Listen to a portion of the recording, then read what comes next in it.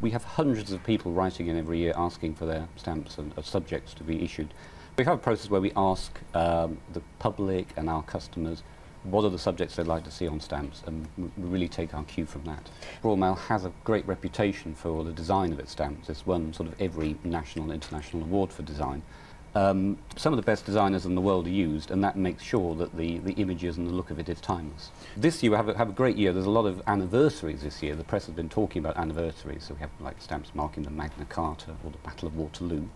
But at the same time we have stamps coming up of things like comedy greats. So we're celebrating sort of 50 years, and we've launched a website at rmspecialstamps.com where anyone can search by year, see the stamps of the year of their birth, and watch a video that's been made with presenter Dan Snow.